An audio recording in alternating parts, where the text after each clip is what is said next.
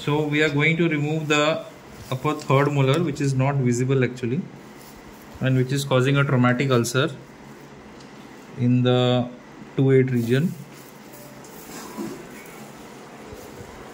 So once you are elevating the flap, elevate from the 7 number tooth. Then you will be able to gain access to the third molar.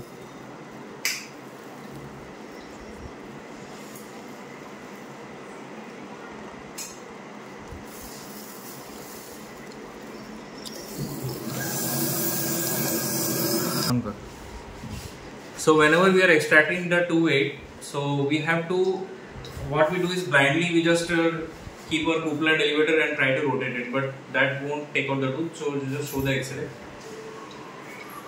So that is the tooth we are going to take out. So the first rule of extraction is while we are doing the extraction, what we have to do is we have to see the tooth where it is present actually clinically. And then that way you can make the extraction very easy. So before the extraction, just apply a little bit of Vaseline on the commissure of the teeth, otherwise it can cause traumatic ulcer while taking out the tooth. The skin like this, we are using the pupil and elevator like this, so it has to be flexible.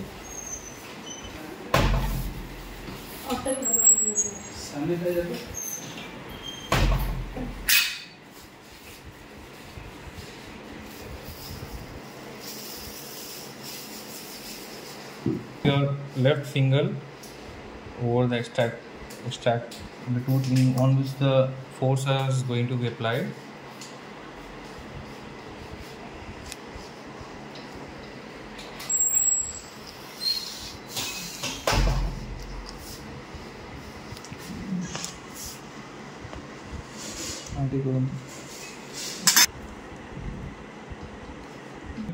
Applying pressure in a I am applying pressure in a distal direction with the couplant, and I have engaged the couplant on the mesial aspect of the 8.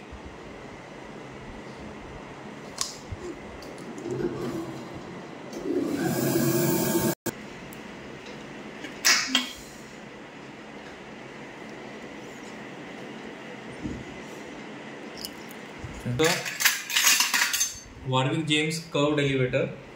To remove the tooth, there are two, one is the mesial one and the other one is the distal one. So we are using the mesial one.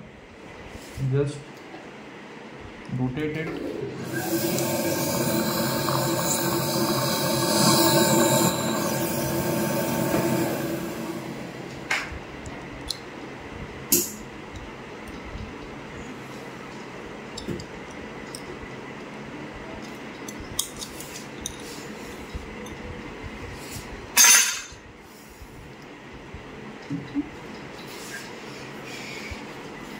So this tooth which was there.